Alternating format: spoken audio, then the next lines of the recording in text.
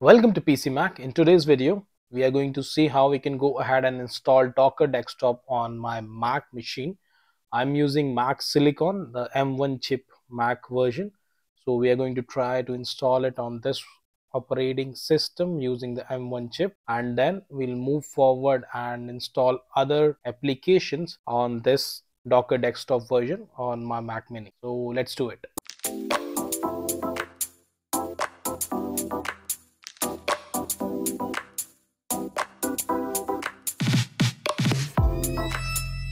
First of all, we just need to open Safari and look for Docker for Mac. And when we search for it, the first option is right here. Let's click on it. And it will give an option to install it for Intel chip, and then another one is for the Apple Silicon. So we'll select this one, allow. It will start downloading, and it might take a moment because the package is around 593 MB. So let it download. Now the download is finished. Let's just click on it to install,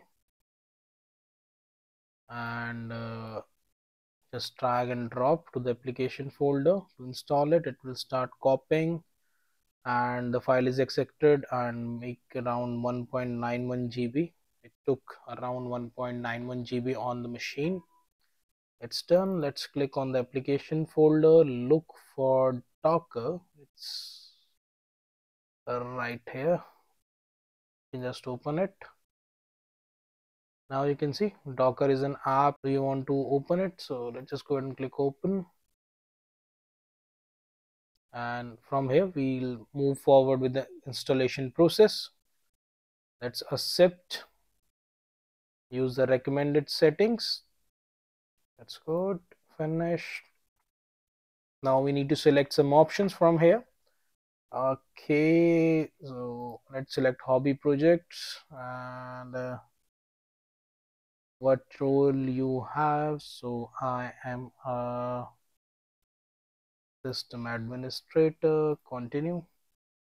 Now we have the Docker available right here. Now it says on the right side, software from Docker NC added. Let's click on the first one. In the general settings, the Docker is allowed. Now let's click on the second setting, and the third one. Everything is good to go. Now we have the Docker version here. From here we can learn what is a container, how do I can run the container, publish your image, run Docker Hub image. We can click on it, search for the image, so it gives us an idea how we can just go ahead and work with it. Now the Docker is installed, and this is the first screen under the containers here, and I have already logged in with my account PcMac. You can also do it, and let's just go ahead and check the settings. The main settings are right here. Resources, so you can change the resource according to your requirement. I'm using the default ones. You can change the disk size as well. Right now it's 64 GB, so that's enough for me. And the location is right here, library containers, and all the containers that we will create make an entry on this particular location. So let's just go back and go to image and try to pull one image. That is my favorite container that can help to manage Docker images directly from the container. So let's just go ahead and click on search image to run container. So the image is right here, container. Let's click on it, and you can see, okay, this one is deprecated. Let's click here. We can try this one. So let's just pull the image and run it. You can also use the command. Just copy it, open your terminal and type the command over there, and it will run it. Now it's done, so click here, and it's downloaded 465.47 MB files. Let's just click on run. Now it will give you some options, optional settings.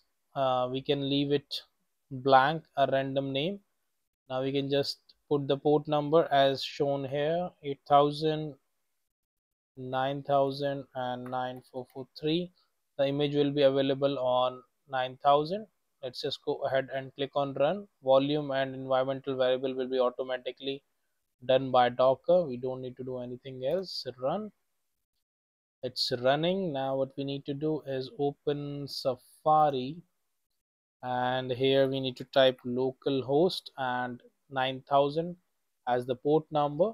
When we click on it, you can see it's open. Let's just do it same admin. Okay, it's asked for 12 digit. So this is done. Create user, save the password, and this is also logged in. Container IO community edition. Here we can identify the roles of users and team. Everything is here. This is just for the testing purpose. I showed you how we can just go ahead and install a image container using our Docker. In next video we will try some other softwares. We'll try to install them on our Docker and see how they work. So that's it for today. This is the way you can install Docker on your Mac operating system. It's quite easy. You can follow the tutorial and you can install it on your machine, and wait for my other videos. We'll go ahead and together 2-8 other videos and work on those containers. So that's it from my end. If you like my work, please hit the like button, subscribe to my channel, press the bell notification for my latest video. Thank you for watching. Bye bye, take care, have a nice day.